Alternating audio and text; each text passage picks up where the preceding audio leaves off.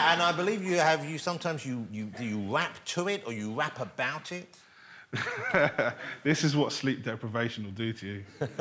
You stay up at 4 o'clock in the morning. I wonder if I can write raps, lyrics with the names of people from Eastenders on it. And who do you perform this for normally? Nobody. Okay. So it's just for your own pleasure? Yeah. And are they any good? Probably not. You know I'm going to ask you if you do one now. I mean, I think we have to hear one if you don't mind. Well, I have to read it off my phone because I don't actually know the lyrics off by heart. So you haven't decided whether you're going to include this on an album yet, obviously? Maybe.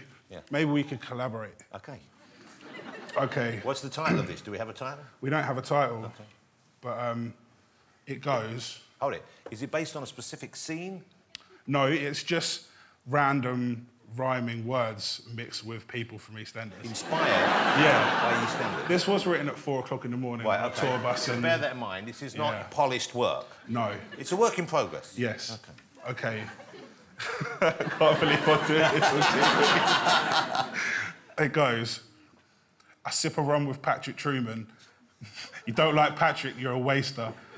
If I wanted to be down with the East End girl, I'd get me a Stacey Slater, see you later. I'm off to the Vic for a pint with Billy. See Mick Carter for a pint of lager, no, don't be acting silly. I don't like Chelsea, I don't like Binky, I like Phil Mitchell or Minty. I'm old school, I'm new school, I'm Ben Mitchell or Cindy. Big Ron, Nigel, Tracy or Shrimpy, Big Mo, Little Mo, Pat smokes like a chimney. I take a trip down the market, me and Winston be chilling. I caught me some orange Nikes, because I call them Air Max Brandons. If you need education, you don't need to go college. Just go see Dot at the laundrette, because Dot's got that knowledge. Yeah, come on!